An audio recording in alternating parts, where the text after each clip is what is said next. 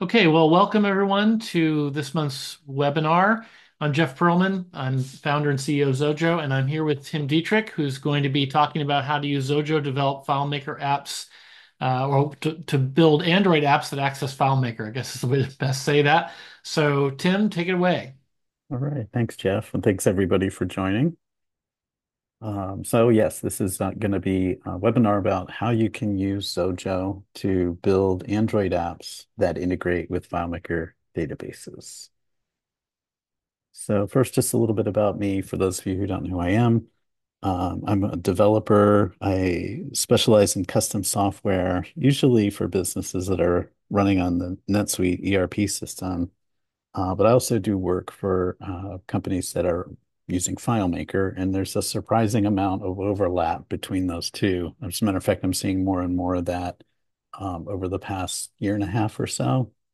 And I can talk about that later if people are interested, as like why I think that's happening. I've been using FileMaker for a really long time, since 1993, which is scary. And been using Xojo for I think almost exactly 10 years. This was around this time back in 2014 that I started using Xojo. And ironically, when I chose to go with Xojo, it was because I was moving away from doing FileMaker development. So that's another story for another day. I'm an independent developer, don't work for anybody. I actually have my own just sort of solo business here in Richmond. And if you're interested in learning more about me, there's my the URL to my website.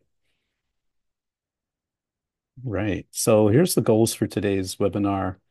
If you've been on one of these webinars that I've done before, it's pretty much the same idea. I'll try to give you a quick overview of Xojo and then show you how you can use Xojo to develop, again, an Android app that integrates with FileMaker and really try to encourage you to give Xojo a try. There's some misspelling on that slide. My goal is really just to get you interested in it, have you give it a shot and see if you can develop your own apps, whether they're Android, iOS, or whatever.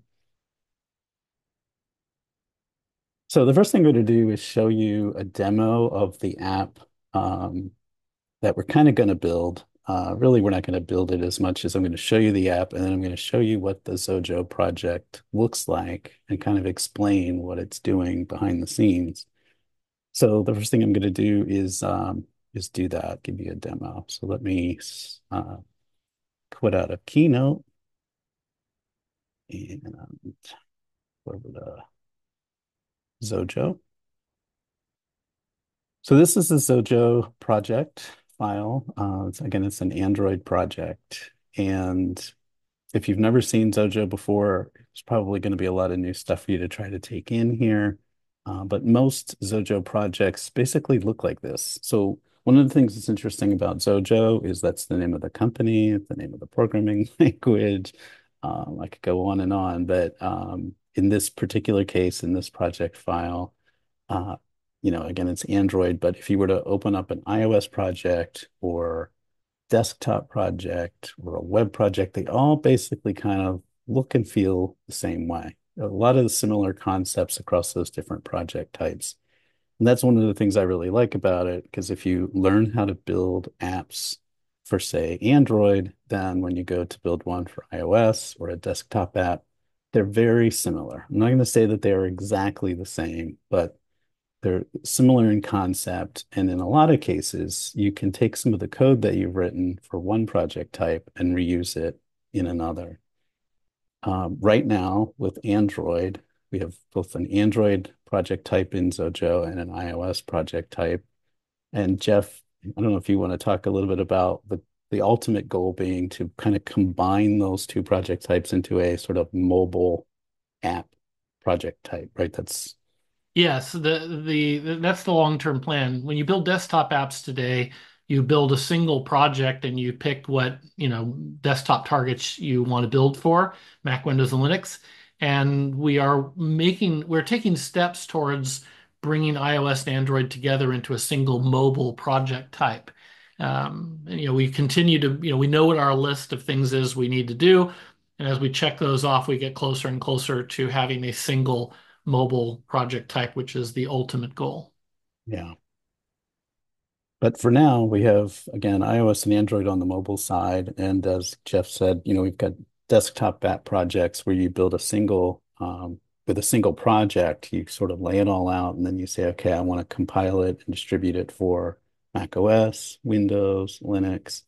Um, and what I really like about the desktop Linux support is that you can also, of course, compile those and then run them on a Raspberry Pi. And that's become one of my little side passions.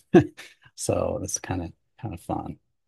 It's So also again, easy. It's also easy to forget that Xojo builds console apps. So yeah, if you need an app that has no user interface and is going to run maybe on a server somewhere, it's easy to build those too.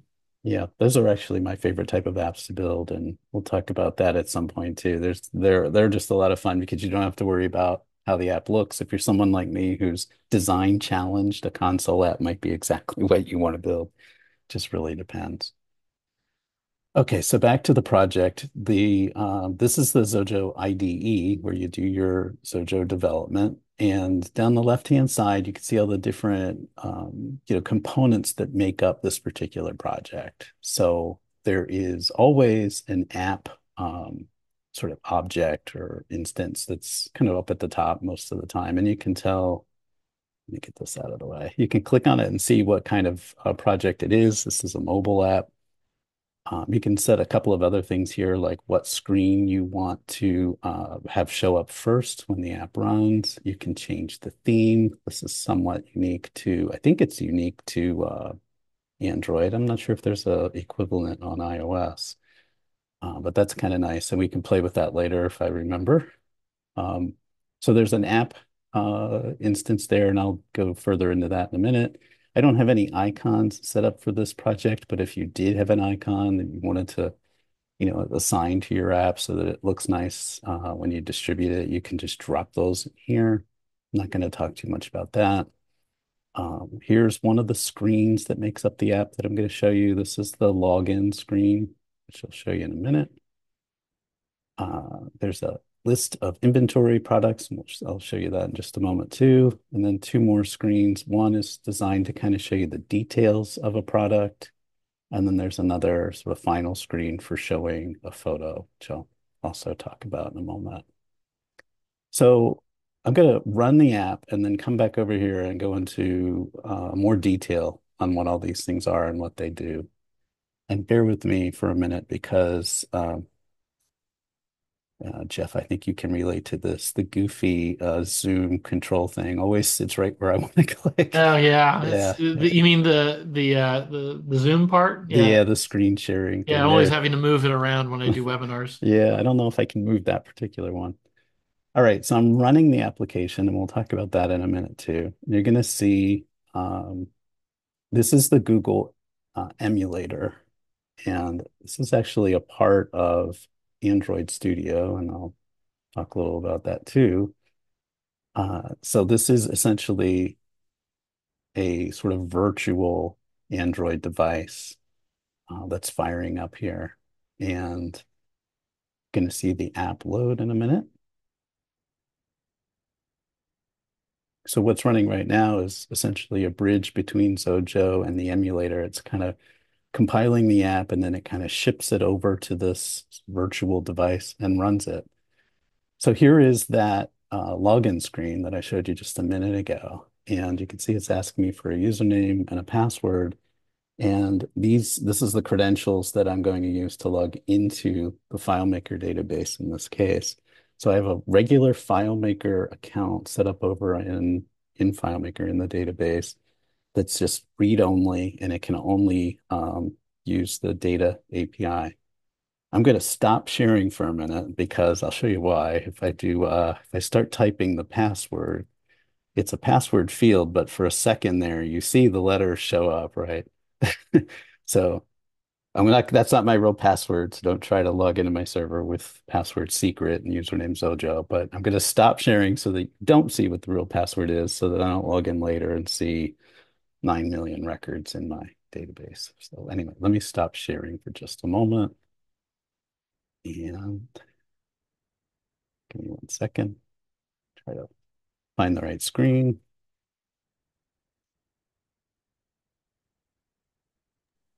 Tim, when I was a consultant forever ago, I was doing some consulting I was actually teaching a programming class at Boeing in Seattle, and we were all standing outside the room because the door was locked, so no one could get in. And one of the students said, "Oh yeah, there's a guy from security that's going to come and open the door for us."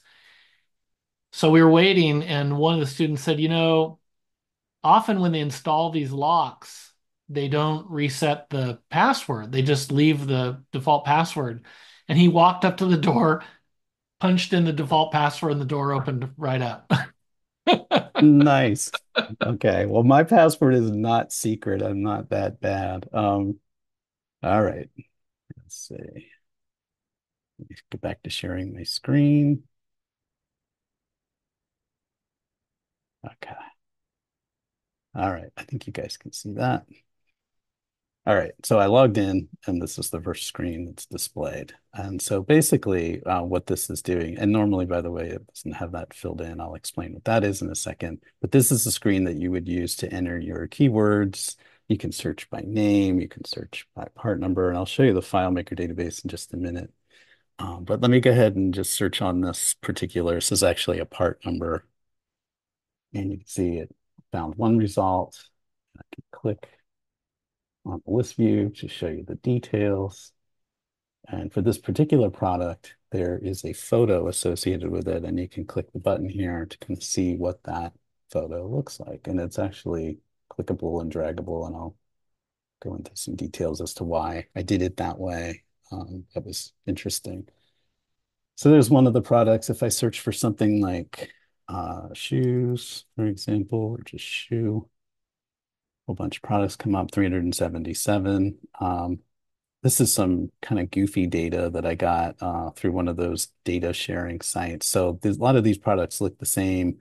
Um, it looks like two of the same black version of that shoe. One's actually for men, one's for women, I think, something like that. There's some differentiation between them, but it's just fake data essentially. And it's actually Adidas products, if you're familiar with that brand. So again, I can click on any one of these and you can see all the details. You can see just how fast it is. I type in like shirt, it found three products. So there's that. And before I dive back into the Xojo project, let me just take a minute to show you what that FileMaker database looks like. And here it is. This is actually a FileMaker database that's built on the inventory starter database that ships with FileMaker. Very few customizations at all. This is, essentially that starter solution out of the box with really only one modification to it. So if I drill in on one of the form views, the product details layout on this product, you can see those are those shorts that I had pulled up. And this is really what the database looks like. Again, not a lot of data in there, and it's kind of sparse. There's only 845 records, but I think you can see going back over to the app itself, just how fast it can be. So I can search for things like, I don't know, for just the color red, for example, and it brings up 25 products. So extremely fast. And even though there's not a lot of records in the FileMaker database, I think you'd find if we had, thousands, it would still be extremely fast. All right. So let me jump back for a moment to the keynote. Bring that back up. So I showed you what we're going to build, or I'm going to show you the details of what that project really does. Here's why I think you should be interested in what we're showing here. It's a huge opportunity, I think. It's an opportunity to develop apps for businesses that are using FileMaker and that want to be able to give their employees, whether they're salespeople running around the countryside or people that are running on Android devices in, say, a warehouse, give them remote access to a FileMaker database without using something like a web app or something like that. It's a real Android native app. So I said it's a huge opportunity. I think if you're a FileMaker developer, it's really easy to think, well, with FileMaker Go, we can do iOS, and that's good enough. But not really. I mean, if you've been in the FileMaker business for a while, I'm sure you've run into situations where people ask you if there's an Android version of FileMaker Go, and there isn't. I think there's one that they're working on, but I don't know. Um, there's over 3 billion Android users out there. So it's massive, and the Android market share is huge. So it's just, I think for FileMaker developers, it's an untapped market or a market that we just can't really fulfill the needs of yet. So with Xojo, I think it's a great way to address those needs and finally start being able to give those Android users access to some of the nice, data that we've got in FileMaker. All right, so a little bit about what I'm running here today and a little bit more about Xojo. It's a low-code cross-platform application development tool. As we've said before, you can use it to develop desktop apps for really all the major operating systems, mobile apps now for iOS and Android, web apps, and as Jeff mentioned, the console apps, which are really kind of cool. I never thought I'd ever have the need to build console apps, and now that's kind of my go-to application type. And like I mentioned before, you can also build, obviously, for Raspberry Pi. It's just essentially Linux. But again, that's another huge, I think, untapped market.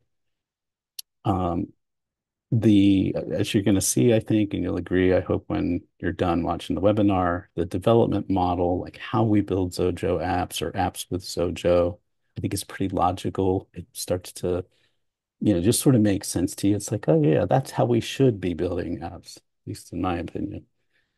They have a very generous licensing plan, almost too generous.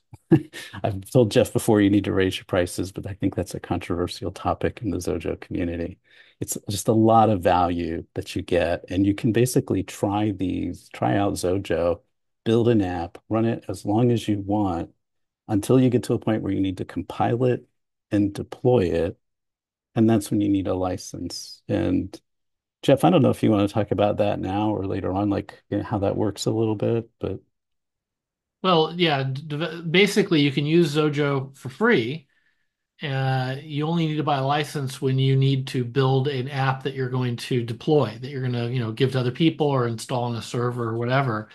That's the point at which you need to purchase a license. That's what you're purchasing. And then that license it's a hybrid subscription model. I tell people it acts like a magazine subscription where you get a year's worth of updates, and then uh, the following year, if you want to continue to get updates, you renew your license, but any versions you've already received will continue to work, forever.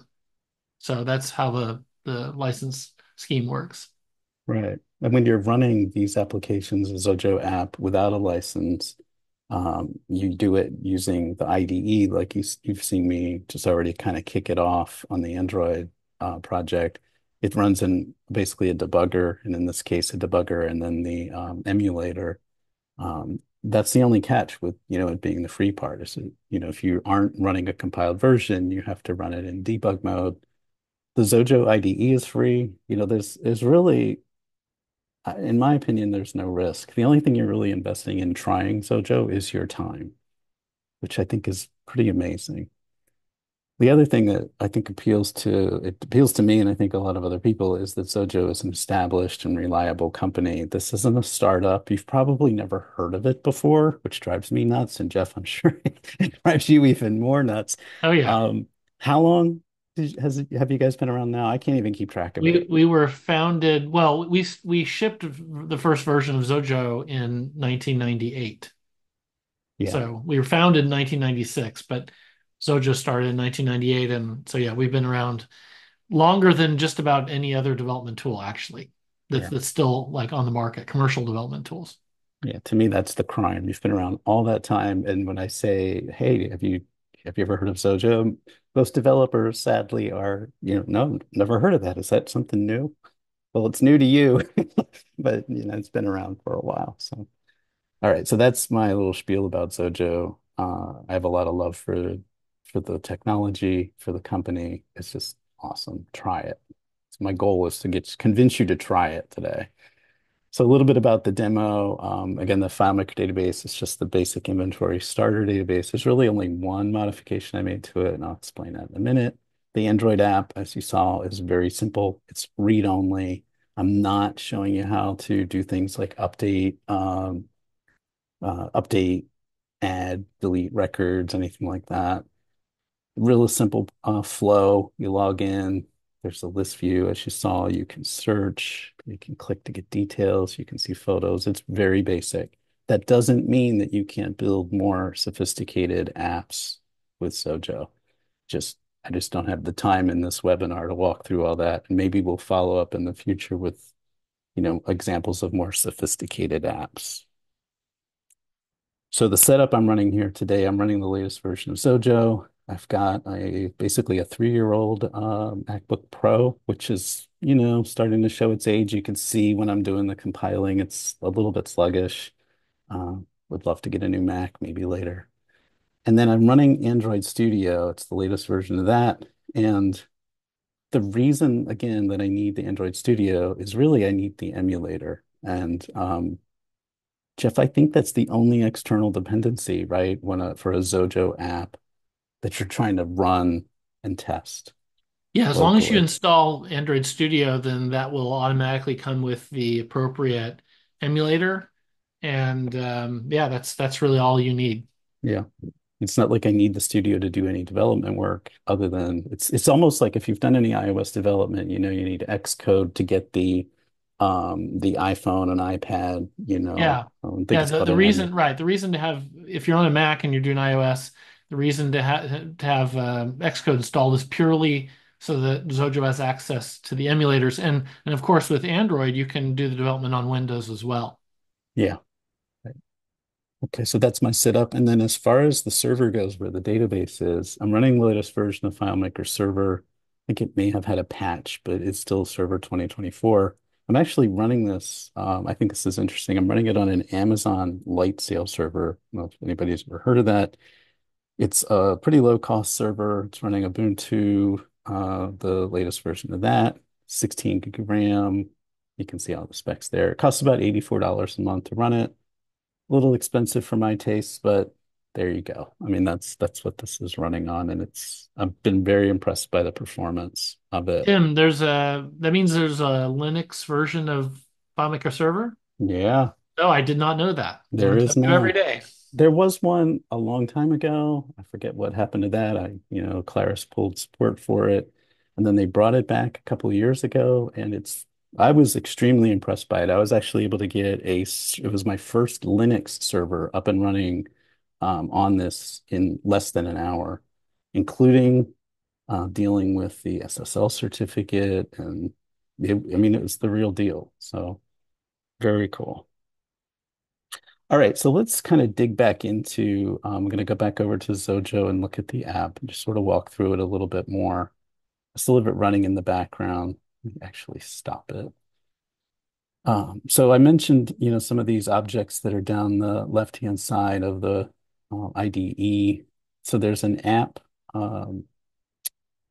instance that you're going to find in every project. And in some of them, I'm going to have things like, an event handler. So when the app opens, this code loads. It initializes some of the settings. It's calling these methods here. And I'm going to go very fast here. So if I go too fast and you have a question, I guess we'll hold those to the end. But so the app opens and it first runs this method called initialize settings. This is where I'm specifying the name of my server. In this case, it's running at fms1.sweetgrid.com, the name of the database, and I'm not having it validate the SSL. And the reason I'm not doing that is because I think there's something wacky with the Android emulator. I don't know. It doesn't seem to like the SSL certificates, or it's not quite seeing it correctly. It's actually a Let's Encrypt certificate that's on that server. So if you tell it just don't validate the SSL, it's fine. But it will give you a weird error if you try to validate the SSL. So I'm still running this all over, over secure connections and everything, but just telling it don't bother trying to figure out if the certificate's good or not.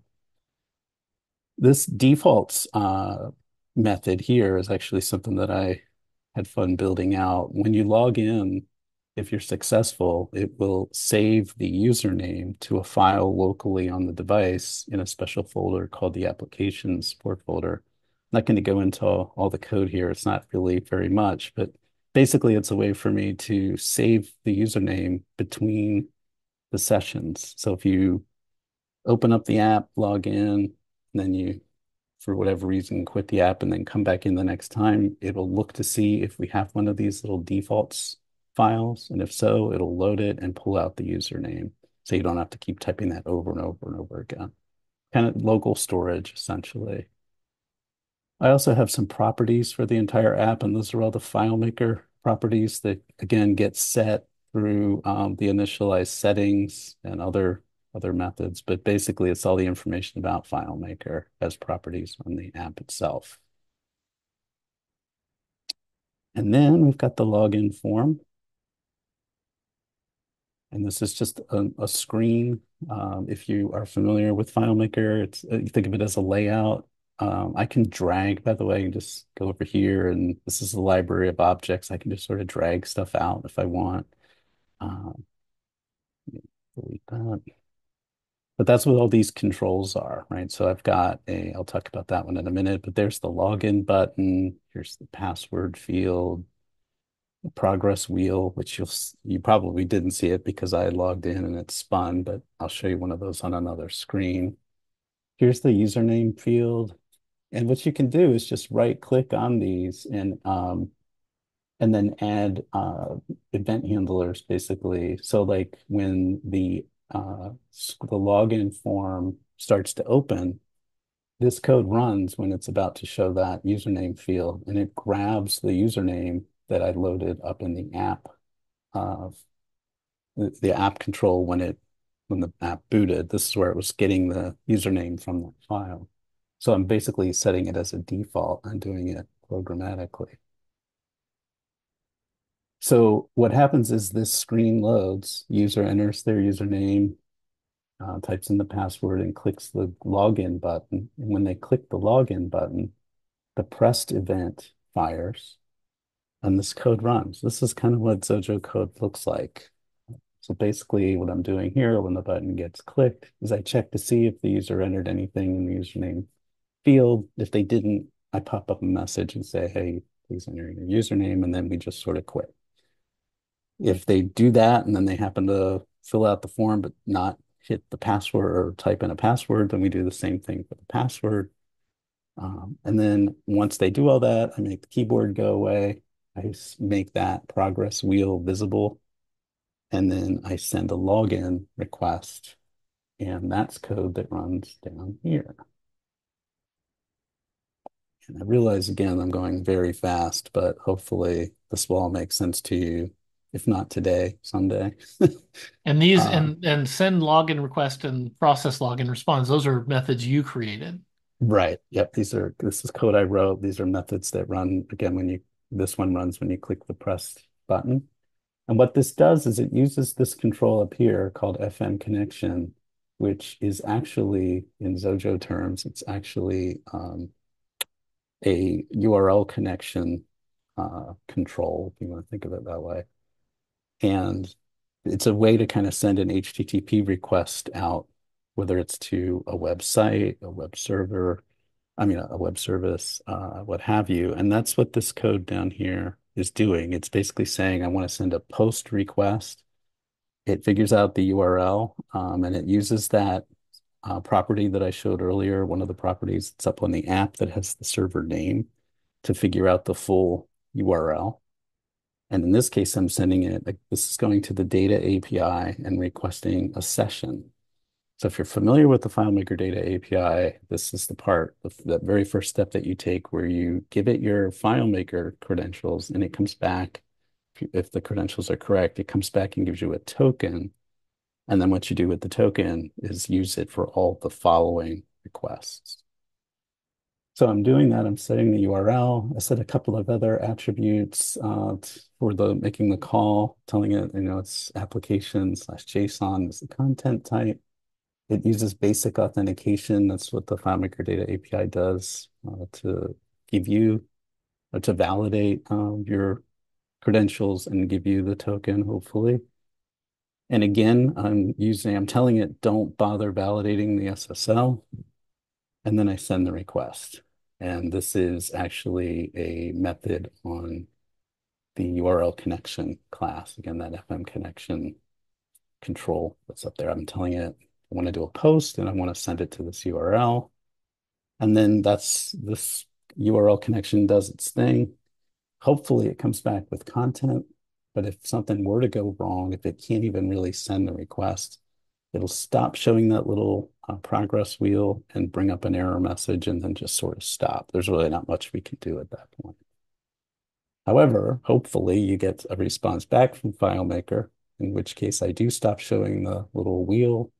And then I look to see what kind of a response it was. Um, if the data API comes back with a 401 status, that's an indication that the credentials you gave were incorrect. And so I handle that specially and just say, hey, your login failed. Please try again.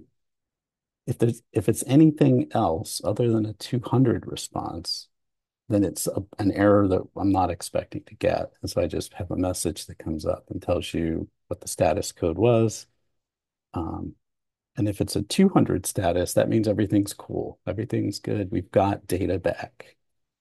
And so then what I do is I call another method called process the response, process login response. There's a lot of code here for me to go over, but I'll just do it kind of quickly. And there's comments in the code, which by the way, I'll make available next week. But just at a real high level, what it does is it unpacks that API response and tries to decode the JSON and do all that good stuff. If something fails, an error message is displayed. You will get in the response, you'll get a code as part of one of the messages that comes back. And if it's anything other than a zero, it means that something went wrong. So a lot of places, when you're making calls to the data API where something can kind of go off the rails. And so this is sort of saying, hey, if something did go wrong that we weren't expecting, let's show a message for that. But hopefully with this request, we get a token back. So what I do is I grab that and shove it up in a variable, a property of the app itself so that I can use it later on. And then this code here is the code I was talking about before, where if everything went right, I'm going to take the username that the person used and store it in that folder, the application support folder in a file called defaults, again, so that the next time the user logs in, we don't ask them for the username again. And what's the token for exactly, Tim? So the first request gives you the token, and then every request after that, you have to use that token. It's a session token, essentially, and I think it lasts for about an hour. So a lot of APIs these days use that approach, and FileMaker does too. And I'm that's not, basically for security. yeah, I'm not a fan of it, because it seems to me at some point you've already sent your credentials across the wire, right? You're gonna do it less and less, I guess. I guess the exposure of your real credentials is a little less, but I don't know. I'm not a fan of it. It's just another thing you have to deal with. And I'll talk about that later too, just about how what I don't have in this project is support for what happens if the token expires. Can we automatically, renew it? Like, anyway. So if all goes well, at this point we have a token, and then I'm just going to show that inventory list. So that's this screen here. So I covered a lot of ground in that and a lot of geeky stuff, but it's all necessary. But at this point, again, we're ready to start making requests to the data API, doing finds, getting records back and stuff like that. And at this point, Tim, all the code you've gone through is pretty generic in that you'd use the same code and stuff for any Android app that was going to access FileMaker that you would ever write. Yeah, exactly. As a matter of fact, you could go up to the app under the initialize settings and just change the database. And of course, your server, if you got a different server, but just change the server address, the database, and yeah, the login should just be pretty generic. Um, yeah, that's a great point. It's so again, like that's one of the things I love about Xojo is that you could clone this project file, make some changes here, and then there's the details that we're gonna like go through in a minute. But yeah, for the most part, that's gonna be the same model all the time. Yeah, you could even maybe make a FileMaker module or class and expose some of those properties in the inspector over on the right-hand side so Hmm. that the user could fill them in without even altering the code itself. Yeah, yeah, definitely. Okay, so again, at this point, let's assume we're logged in. The inventory list screen is going to pop up. Like this is what it looks like. The controls that are on this screen, there's not many really. I'm going to talk about the connection class in a second again. There's the button to click when the user is ready to do a search. There's the table where the search results are displayed. Here's the lookup field. Here's that little progress wheel. And let me just talk about some of these controls. So when the screen loads, notice that on the lookup field, there's an opening event handler. And there's some code in here. The reason that I have this in here, this is code that only runs when we are kind of running in the debugger. This is a compiler directive. I think that's the right term for it. And basically, it just says, hey, if we're running in debug mode in this particular case, set the value of the field to this goofy string. That's one of the part numbers that you saw when I first ran the app. And I did this because I just got tired of typing the part number in over and over and over again. So this is a nice little tip. If you don't want to have to type the same thing a million times, you can do things like this. I did have one of these actually on the password field up on the login screen, but I didn't want to reveal the password, so I took it off. Okay, so there's that. The item table also has an event on it, which we'll talk about in a moment, but it's basically when the person clicks one of the rows, I'm going to show the details. That's all there is to it, and I'll kind of explain like how it's possible to do it that way. The go button, when you click it, it does a few things. First of all, it makes sure you put something into the field itself, into the lookup field. And then what I'm doing is actually hiding the table and removing all the rows. And I'm doing that because I'm hoping that we get some data back and I don't have to worry about, like I know the table's sort of empty, so I can load it up with the results of the search.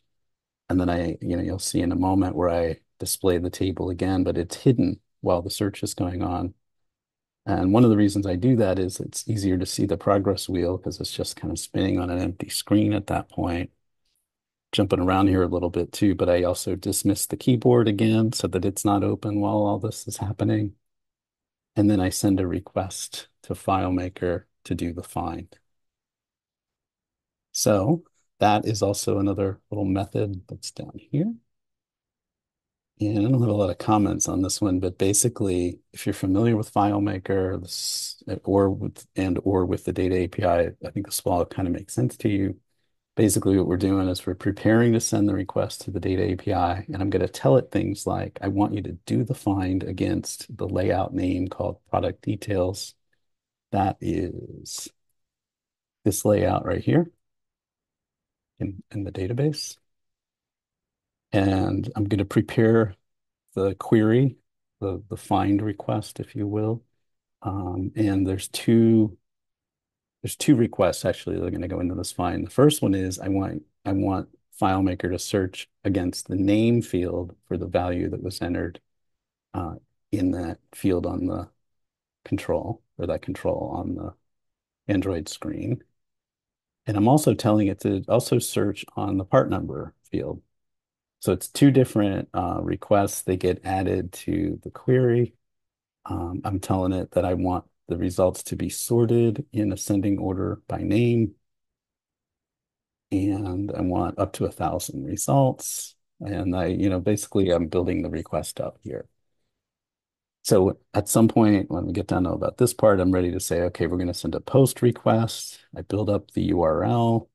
And again, if you're familiar with the data API, I think all this will look, if again, familiar to you. If not, the nice thing about this is that you don't really have to know a whole lot about what it's doing, other than in your particular case with your database, you might have to change what fields you want to search on, what you want to sort on. But from pretty much here down, it's very generic. So it builds up the URL, sets a whole bunch of different values for making the request, and then it sends the request. And that's where this FM connection kicks in again, very similar to what you saw with the login. It sends the request off, and then when content comes back in, if the response is anything other than 200 response, then we show an error message. Hopefully that won't happen, but there's a message that pops up if something goes wrong. And then we process the request, and that brings it down to this method here. And again, very similar in terms of like what you saw with the login screen. I basically unpack the response that we got from the data API. I check for some of the specific error codes. For example, a 401 code means that we ran your find basically, but nothing matched. So I handle that a little bit specially, because we know exactly what to tell the users. If it's anything other than a zero, we show the weird message that we got back from the data API. Again, hopefully that never happens. Then I start to actually unpack the data itself that the data API returned. So like, for example, I can figure out, from the response, how many records were returned. We should never have this happen here, by the way, because it should have been caught upstream, but there should always be some data at this point that we got some records back. And then what I start to do is use the response to update the controls that are on the layout. So for example, in the header of the table, which is right here, this big blue box, I moved it around. That's where it'll actually put a message telling you how many records were returned. So that's right here. And then I loop over the records, and I won't go into all the details here, but I start to unpack the records, clean them up a little bit. Like for example, if the units on hand is completely empty, I change it to zero. If there's no unit price, I make it not applicable, that kind of thing. And then I actually use some of the values that came back from the data API to set values on the table itself. So for each record that came back, we're going to add a row to the item table. And there's actually, you can't see it in the preview, but there's actually two values for each row. One of them is kind of the name, the sort of prominent value that you'll see. And then the second one is actually the details. And I'll run the app in a minute, and you'll see that below the name, you'll see the part number, the price, the quantity available. And then we add that row to the table. And then I'll talk a little bit about this in a minute. That's where I'm basically taking the data from the response and putting it in a nice, safe place for use later on. This is a technique I've used several times in the past, and it's just very successful. Um, so I'm going to run the app again so that we can kind of talk about what you're seeing here, because the rest of it is actually very simple, I think. I'm going to run the app.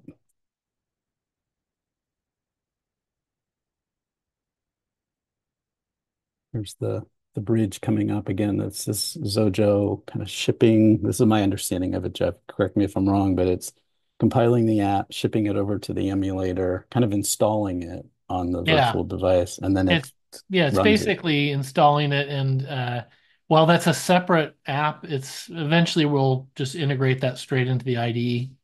Yeah. All right, so I'm going to stop sharing for just a moment so I can put my password in here. Watching you do this, Tim, has made me realize that there's a feature that Zoom should have. Um, they should basically be able to figure out if there's password information on screen and redact it automatically. Yeah, that would be really good. Some Yeah, like AI. I'm gonna make that feature request today. Well, I have a feature request for you too, which is when I'm typing the password in a password field, have it not, and maybe it's not something you can control, but don't preview the text. Like, don't show me the key I just typed. Yeah, unfortunately, I think that that's just the native functionality of the password function on Android. That's what I was afraid you'd say. Yeah. Oh, okay, let me go back to sharing my screen. All right, so we've got the I logged in. I hope you guys believe I'm actually logging in because I have no way to prove it other than actually sharing my password.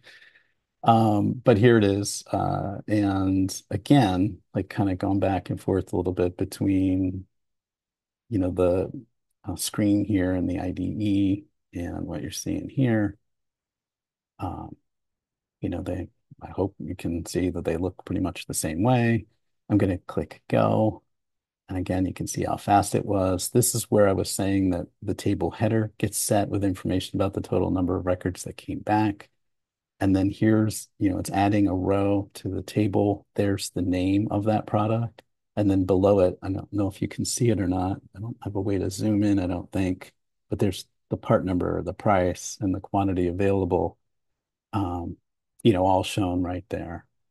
And by the way, I've shown a couple of searches here, like shoes, and stuff like that. If you're a FileMaker person, you're probably thinking like, can I use wildcards? So, and you can. So I just put an asterisk in there.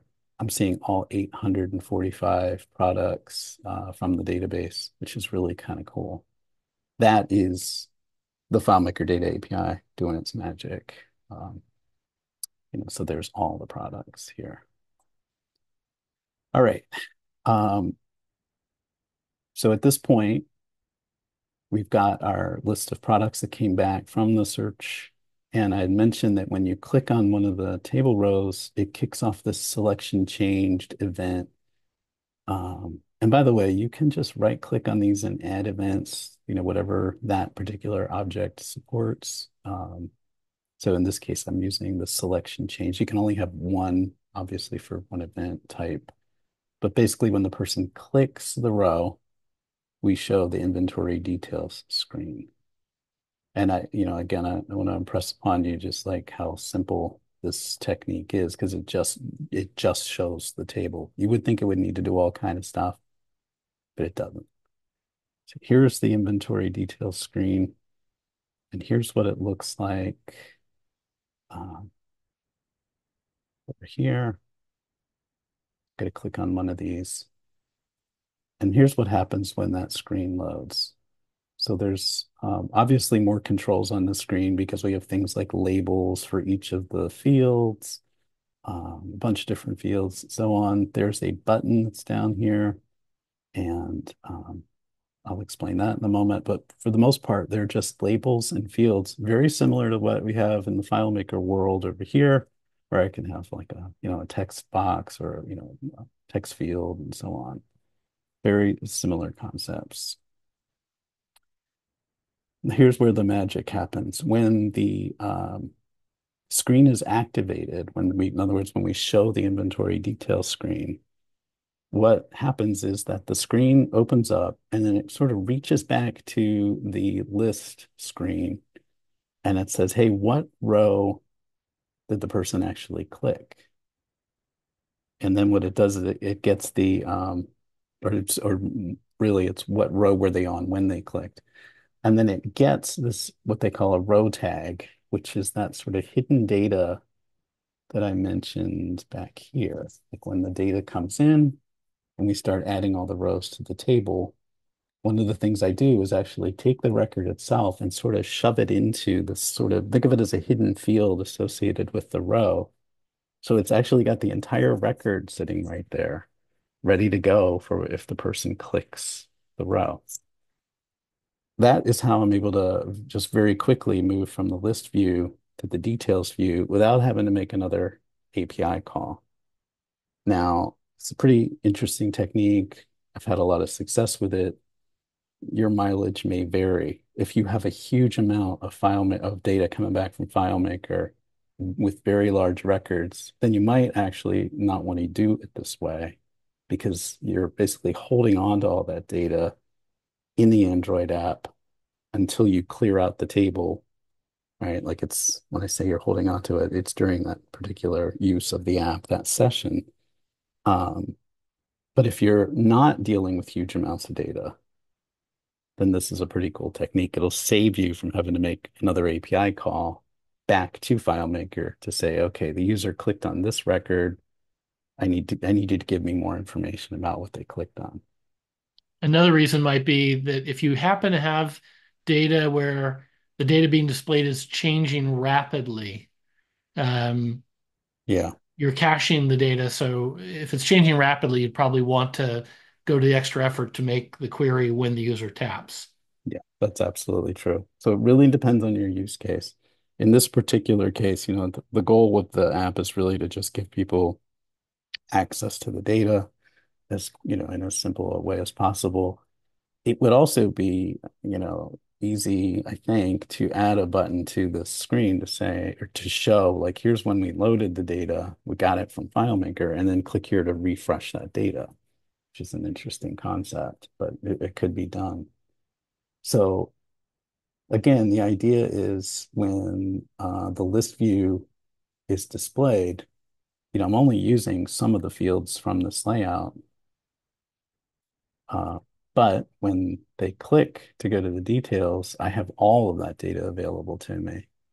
And so it's ready to go. I do not have to make another API call. So it's clever, but it has you need to think about what your use case is and whether that's really going to work. If that's not going to work for you, then what I think you would do with the activated event handler is say, okay, well, what row were they on and what was the record ID, the FileMaker record ID of that record, and then make an API call back to the data API to say, okay, hey, I need more information now about that record. You could even reference a different layout that has all the details on it. As a matter of fact, I think as a best practice, I would recommend that you have specific FileMaker layouts for each of those operations. Like, use the list view to do the search, and then use the detail view when you make the data API call to get the details. So hopefully this is all making sense. And if not, you're welcome to like ask me later or email me and I'll do my best to kind of explain all this stuff. But uh, it's kind of interesting, I think. So the other thing that I wanted to talk about is if you've ever used the FileMaker Data API or in the past done some PHP development with FileMaker, you know that containers, which is, what we store binary data like photos and things, PDFs and so on, what we use in FileMaker to store that kind of data can be tricky when you're making API calls. Because FileMaker, like with the data API, for example, it instead of actually returning that binary data, it returns the URL, I should say, that you can use to start trying to get to the image. Um, Basically, what you do is you use the URL that comes back, you make a request to it, and then that request, it sends you back a little special session ID and a URL to use to say, okay, now use these two things to actually make another request to get the data. Now, there's a reason that I'm not doing that here in this example. And Jeff, you and I, that's what we were talking about earlier. There's a limitation of one of the controls, the URL connection control, where I can't get that middle piece to work because the URL connection wants to automatically redirect to that last URL and it doesn't pass the token. So that's something I think is in the works. But my way of working around that was to just completely bypass the need to do all that stuff. And so in FileMaker, what I've done, I mentioned I've only made really one change to this database, is I have a field that I added. It's a calculated field called image B64. And the formula for it is it just does a base 64 encoding of the image container. And so I have that field. I moved it over off to the right so you don't see it. But if you've ever base 64 encoded some data, you know it's ugly. So the reason I did that, and again, I would not normally recommend this, but it was my way of getting images to come through, is that that calculated field, the base 64 encoded value of the image, actually comes down in the response when I make that first, that request for the find, which by the way is another reason why you might not want to cache that data because that could be a lot of data for these images. Um, so if the record actually has an image, then what I'm doing down here, and again, this is in the activated portion of the inventory details screen, I either show or hide this button, view product photo. And that's why if you look at some of the products over here, you'll see this one doesn't have an image. Let me see if I can go back and find another one. This was the one I showed the first time.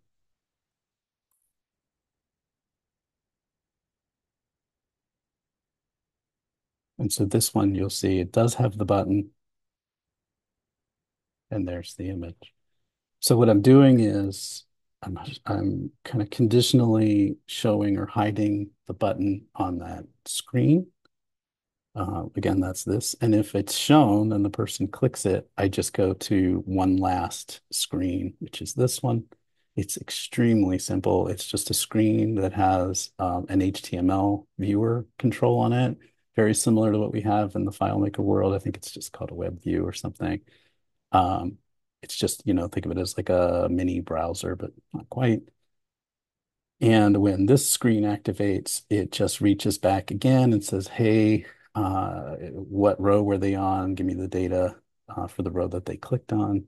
And then I unpack it a little bit. I get that base 64 encoded value. And then I just use that to actually display it. In this case, I'm displaying it in an HTML viewer. You could use a native control to show the photo. I just chose to use the HTML viewer because it's really easy and I like that approach. Uh, so that's that. So, you'll notice that we've got buttons to move back and forth here to the different screens. And there you go. So that was coming up on an hour, but that was a very quick tour of how to do an app like this. Again, it's very simple. There's a lot that I didn't show. And let me jump over, go back to my keynote. We're almost done here. Hopefully, the big takeaways for you guys is that Xojo is one tool that you can do a lot of stuff with. A lot of opportunities both for FileMaker developers and I don't know who's on the call, but if you're a Xojo developer and you want to tap into the FileMaker world for opportunities, I think you're going to find those there. There's a lot, again, that I didn't cover. I didn't talk about portals, updating data, what happens if the token expires, logging out, using the barcode scanning, camera capabilities, all that stuff. If there's interest, Jeff, maybe we could do another webinar in the future. And then some things to consider. That's not really a part of this. I don't know why I have that slide there. My suggestion would be to download Xojo and give it a try. The Xojo project that I showed you today, I'll make that available and I'll pull the FileMaker database down off the server so that if you want to load it on your server, you can. It should be available next week. So look for an email from Xojo. Jeff, I guess I'll, get all that stuff to Alyssa and we'll get that Yeah, that sent sounds out. good. So I know I think right at the very end of our hour, but are there any questions? Um, If you have questions, you can type them in the Q&A panel. And I don't think, Tim, you'll be able to see them, but I could read them if anybody has any. Um, let's give them a minute just in case. I noticed that a lot of the code was pretty generic. So, someone who wanted to build their own application could use what you've created sort of as a template to learn from, and you've covered most of the things they would need to do for at least for a read-only application, right? So, Yeah. yeah, Yeah. which is really Especially, nice. some of that, the first code that I showed, logging in and stuff like that, how you make the calls back to the data API. Once you've done it a few times, it starts to become familiar. Yeah, Um, but yeah, I had that slide up where all the things I didn't cover. I think we'd be here till probably another hour or more trying to right. go over all that stuff. So it's not really meant to be a crash and complete course in Android Xojo development. But you've done a Um, lot to get people started. yeah, yeah, I think so. My advice would be if you're going to try this and you don't want to actually use the inventory module, I would there's a contacts starter database that FileMaker provides. And I think that one would be a good one to start with. Again, the login process would be the same.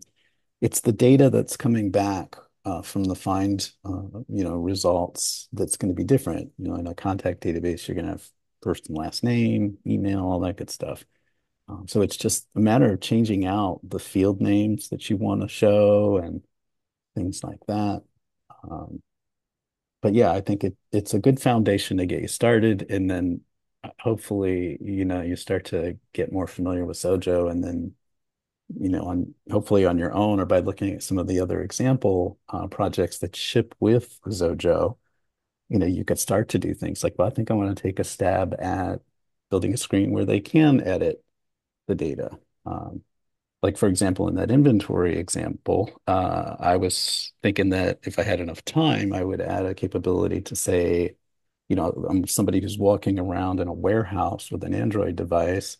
It would be great to let them scan a barcode to bring the item right up and then click to say, here's how many I'm seeing in stock, at this location in the warehouse. And then behind the scenes, add a inventory. There's a portal on that database for each item to say we're increasing the quantity, we're decreasing the quantity, and so on. So in other words, you could use it to kind of do stock checks and things like that. So, Yeah, and it made me realize that at some point I'll need to look into the feasibility of supporting FileMaker in dbKit, which is mhm. uh, a thing I wrote to take a lot of the code out of having to get the data in and out of the user interface. But I don't support mobile yet with dbKit, so mobile's the next thing, and then I should take a look at how I could support FileMaker. Yeah, and that's I'm glad you brought that up. So one other thing that's, worth mentioning is I said early when I was talking about Zojo that there's a lot of potential code reuse between the different project types. So if you did want to try to take the Android project that we created today and build an iOS app, I think you're going to find that a lot of the code might require some minor tweaking, but a lot of the code should work. The approach should be the same with different screens and so on. And then the same goes for if you want to try to build a desktop application or a web app. Um, yeah, and then Jeff, like to your point, at that point, maybe you've got dbKit that can sort of consume some of that FileMaker data. And Right. yeah, so, Okay. well, I We think have any that's it. questions? Yeah. You want to go back to your final slide, Tim? Oh, sure. One second. Oops, got to share the screen before I went full screen.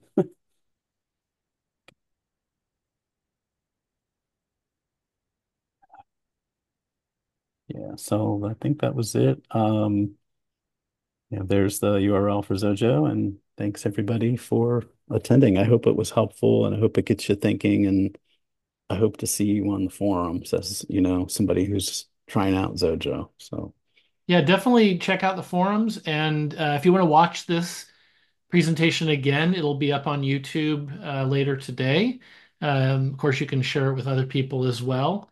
And thanks for joining us. And we do a webinar once a month, so be on the lookout for future webinars. thanks everybody. Bye for now.